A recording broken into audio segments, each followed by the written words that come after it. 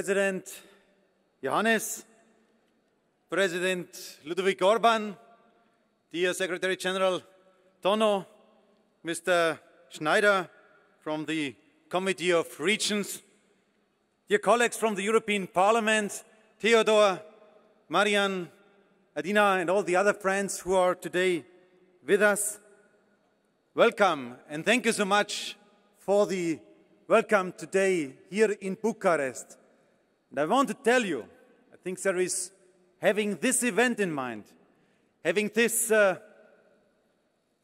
position that we are based with a lot of mayors here in mind, I cannot imagine a better place to present the future initiatives of the European People's Party for our continent, for the European Union, than here in Bucharest. It's great to be here. Thank you for the warm welcome.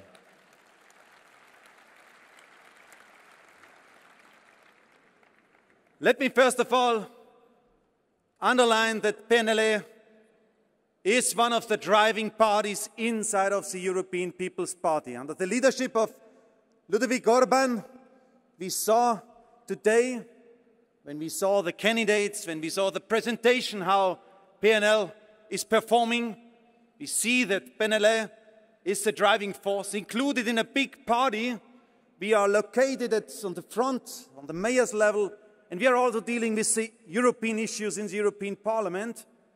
We are a party who can really influence on all levels of politics, the decision-making process in the interests of the citizens of Romania. And that's why let me thank the strong leadership of your party. Let me thank also Ludovic for his support for my candidature last year in Helsinki. PNL is strong, PNL is the future of Romania. Thank you, Ludovic Orban, for this strong leadership.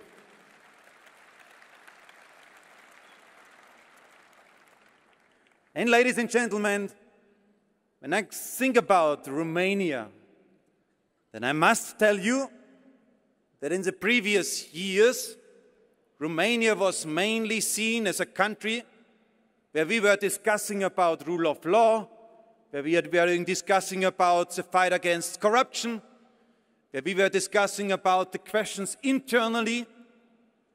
Romania was not anymore seen in the first row of the European decision-making process.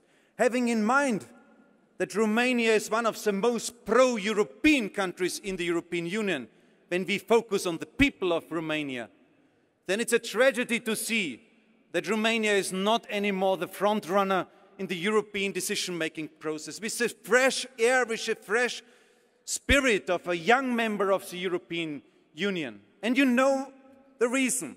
The reason is today's government in Romania. They are more thinking about the interest of their party leader and not so much about their interest of Romania for the future of Europe, ladies and gentlemen.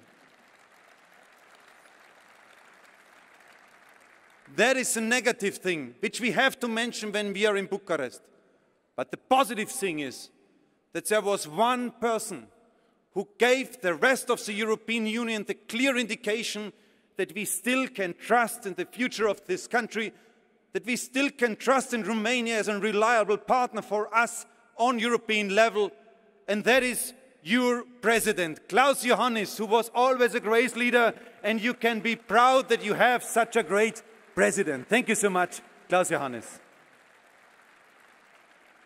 Ladies and gentlemen, when we speak now about the future of Europe, then it is really great to understand that it starts with listening, what also Tono said in his welcome speech. Ladies and gentlemen, Europe and politics, especially on European level, must start with listening, with taking the concerns of people into consideration, and not first of all with some elites or some bureaucrats or some diplomats who are thinking in Europe, in Brussels, what they want to do. No, it starts with listening to people. And that's why I can, again, Mr. Schneider, not imagine a better place than the Committee of Regions, where I really respect our mayors in their daily life. Our job is sometimes far away from citizens, because to do legislation is more distant to people. But as a mayor, as a representative of the local level, you're every day close to the citizens. So to listen to our mayors is the most important thing. And what I want to, yes. And I always imagine how a mayor would do campaigning. That is always what I have in mind when I prepare myself. And I would say when a mayor wants to be re-elected, the first main message what he must tell his citizens, his friends in his community, the first message is, yes, I did my job. So you have to present what have you achieved during your mandate. And that's the same for us, because we are today governing in the European Union. We have all the 3 presidents of the European institutions in our camp, and that's why we have to tell people what we achieved. And ladies and gentlemen, in the last 10 years, we created in Europe 13 million new jobs. We have now a growth rate in the European Union of 2%. And also on another aspect, which is very critical, was very critical in the last 5 years, on the migration side, we reduced the number of illegal migration in the last 4 years for about 95% in the Mediterranean Sea. And having the Brexit in mind, to keep Europe together, that the 27 are united in the talks towards the Brits. Having all these 3 points in mind, I want to tell you that EPP, under the leadership of Jean-Claude Juncker, of Donald Tusk, and also Antonio Tajani, and also of myself, we managed to keep Europe together. We have a good record of what we did, and we can be proud about what EPP achieved in today's European Union. And the second aspect is also important, ladies and gentlemen, because sometimes we are focusing, when we speak about Europe, we focus so much about the concrete issues on the table, but sometimes we forget the broader perspective. And I want to come back to the words of President Johannes. I am 46 years old. Ladies and gentlemen, I grew up in Bavaria. And I am the first generation on this continent, the first generation on this continent, who can say that I live today, and my generation can live today in a Europe where we have all over Europe freedom and peace. My father's generation was born in the year 1947, 2 years after the Second World War. He was living in Bavaria, so he enjoyed freedom, but half of our continent was under communistic regime and didn't enjoy freedom. And my grandfather's generation went to war, and the generations before also. So, ladies and gentlemen, please have in mind that I am the first generation who can say that I live for my whole life in a Europe which is unified with the principles of freedom and peace. And why do I underline this? Because that was only possible because leaders from our party, from the EPP, from the European People's Party, Christian Democrats, and those who led in the last years the European Union, managed this. And that's why I fight against all those who want to destroy today's Europe. All populists, all egoists, all nationalists. This Europe was made by us. We are proud and we will defend it for the future, ladies and gentlemen. That is the first aspect, to tell people what we achieved. And I think we are living today in the best Europe we ever had. The best Europe we ever had. That does not mean that everything is okay. We have still a lot of issues to do. And Ludovic was referring to these points in his contribution. The first message from our program, what we want to do for Europe, is that I dream about a Europe, and I want to work for a Europe as next Commission President, where nobody in Europe is anymore forced to live his home region only to economic reasons, only to get a better job and only to get better salaries. We have to work for a Europe where everybody can enjoy the same living conditions on this continent, ladies and gentlemen.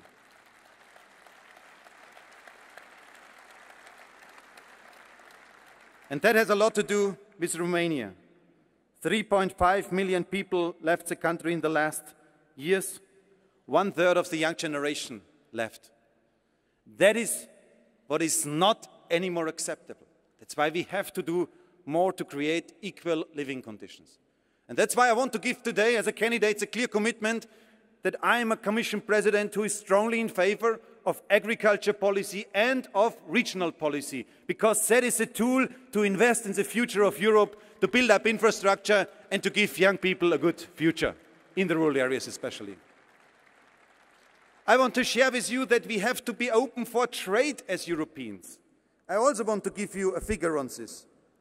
1.1 million Romanians are working today in sectors where you produce products for the EU export, so for external export, not for domestic EU internal, but for export. 1.1 million Romanians. It's a lot, it's a lot. And that gives us a clear indication that we can only have a good economic future if we believe in trade policy. And that is a problem because the socialists and the Greens and all the left politicians are very skeptical about future trade agreements. This week we voted in Strasbourg about the EU-US with Donald Trump trade agreement, a very important issue on the table. And I tell you that the socialists are opposing to this. The socialists don't want to have further trade agreements. And I tell you, they want to do the same like Donald Trump is doing. They want to block trade, they want to stop trade, they want to build up walls. And I tell you, on economic side, I don't want to build up walls, I want to build up bridges, because that is the only way to achieve trade policy and good economic developments for the future. Another aspect for this economic growth, we know that we enjoy today economic growth. Why? Because we have good products. Innovation is key. Fresh, good ideas. And I visited a few minutes ago the stands from the regions and also from the young entrepreneurs. And it's amazing to see what our young generation in Europe has in mind, how much good ideas they have. Ladies and gentlemen, to activate innovation, to activate those who are producing new good services and products. That is what we have to do. And I want to give you one example. Tono spoke already about this. I want to give you one example. 40% of the people here in this room, 40% of the Europeans will experience in their life cancer. And everybody who has in his family and among his friends such a case knows how you feel with cancer. So helpless, without any hope for the future. And imagine, if we can combine all our research capacity, all our money we have on European level, all the databases we have in Europe, and we would do a big master plan in fight against cancer, that we Europeans would achieve to give an answer on cancer, to cure cancer in the future. Nobody can say whether this will take 5 years or 7 or 10 years. But if we Europeans would give an answer on cancer, would make this world a better place, then I think people would be proud to be an European, and I want to present such a master plan in fight against cancer, dear friends. Innovation is a key field. Ladies and gentlemen, there is a second key issue on European level. One aspect is jobs, but a second issue is still the migration discussion. Whenever I'm traveling all around Europe, I see this, that people are still worried what is going on there with the migration field. And I want to give you a short answer what our EPP point of view is. The first point, the precondition for everything when we talk about migration is that we can control our external borders. I was last year in August in Bulgaria, neighboring country. I visited with Boyko Borisov the Bulgarian-Turkish border. There's a small river marking the border. On the one side there is a 50-meter high Turkish flag, on the other side a 50-meter high Bulgarian and European flag. Two continents meet there. And Boyko Borisov was building up on this border a fence, technical measures to protect the border against illegal migration. When you have a passport, you can easily cross the border, there's no doubt about this. But for illegal migrants, for the business of the smugglers, for the business of the mafia in this region, illegal migration is reduced nearly to zero. And ladies and gentlemen, I must tell you that all those politicians who are ready to defend our external border and make clear that on the external border we fight against illegal migration, all those politicians have not received, has not to be criticized. Those politicians have the full support of the EPP party because we want to win back control about our border. And the second aspect, ladies and gentlemen, the second aspect is we are a continent of values. We are a continent of basic principles, of humanity. And that's why we also have to care about those who really need our help. A Marshall Plan for Africa to assist the Africans to have also a good positive development. Romania and Europe cannot have a good future when our neighboring continent, Africa, is for the long term in a chaotic situation. That's why we have to care. There are the two sides of our answer towards the migration thing, responsibility and strict border control. Ladies and gentlemen, there are several of other issues. For example, today Europe is already a continent which is economically strong. When Jean-Claude Juncker is traveling to Donald Trump, to America, and speaks about trade, then he speaks on behalf of 440 million Europeans. We are strong. But ladies and gentlemen, we are not strong on political issues. Economically, we are strong, but politically, we are still weak.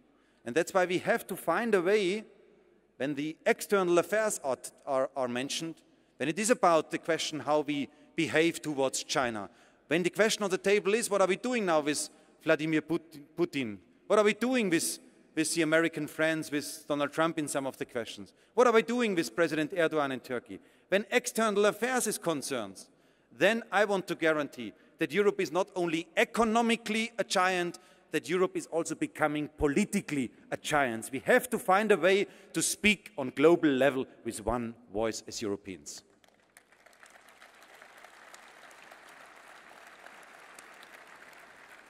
Ladies and gentlemen, only a few considerations for what do we have to do in the future of Europe. Let me only mention one small point on this field of concrete actions finally, and that is again the rule of law, which has a lot to do also with Romanian socialist government. Finally, let me say that I am surprised that's the first time we are establishing on European level a chief prosecutor who has the opportunity, the chance to implement the rule of law, the fight against corruption, not only on national level, but also on European level. And for this post, the first time we nominate now a person for this post, a Romanian personality is proposed by the European Parliament. Dear ladies and gentlemen, it is a surprise for me that the Romanian government is not supporting this lady, this candidate. So I think Romania should be proud that the first chief prosecutor of the European Union can be a Romanian personality, a Romanian citizen. That's why we fully support the nomination of the lady. Full support on this.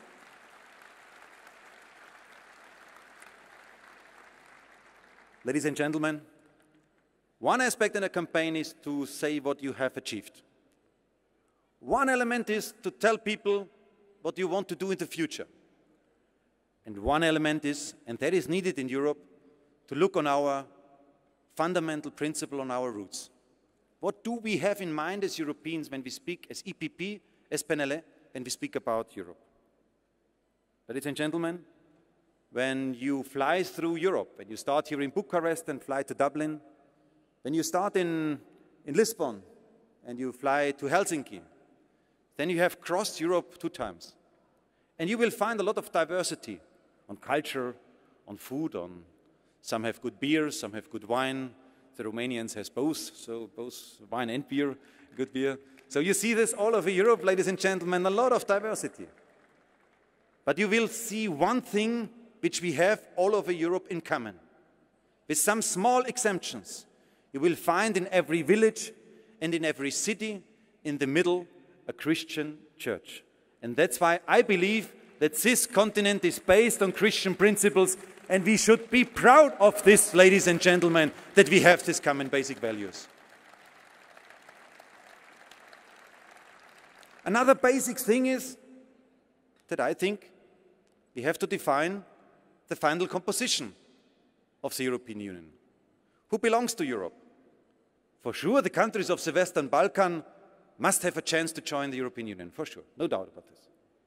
But ladies and gentlemen, we have ongoing talks with our Turkish friends about membership. And let me be frank in this regard. Let me be honest in this regard. The last years in Turkey were not years where Turkey showed engagement to implement rule of law, freedom of media, all the principles we believe in.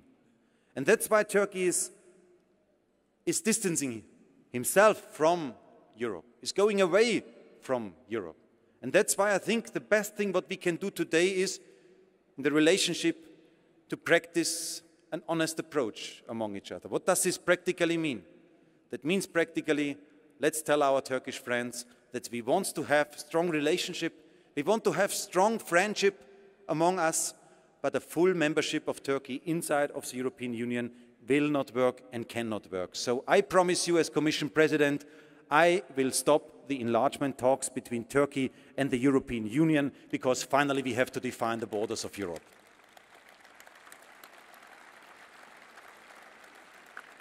And the last point,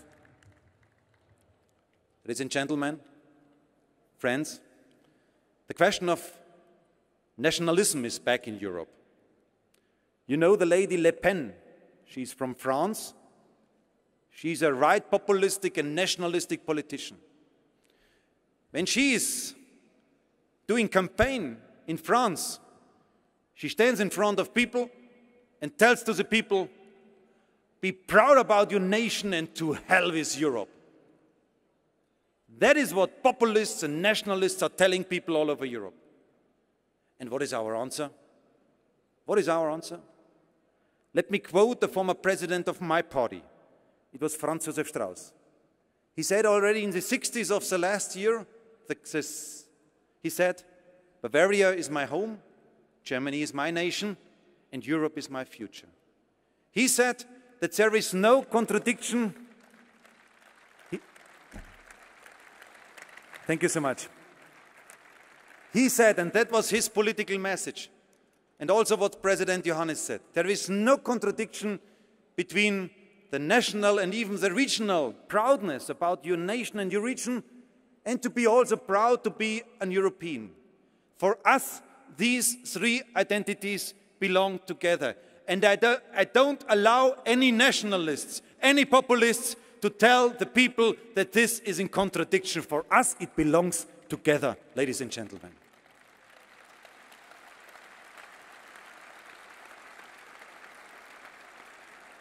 That is what we will offer to the Europeans in the next weeks and months. In the campaign, we will tell the people what we believe in, what we will stand for, as the real Europeans, as those who don't blame Europe for all what is going wrong, like the socialists and others are doing this. We are the real Europeans, and we have a plan for the future. So we showed people that we deliver if we have the trust of people. We have a plan for the future on content, and we have basic values where we believe in, where we believe that Europe is built on. And that's why the campaign can be finally a good success.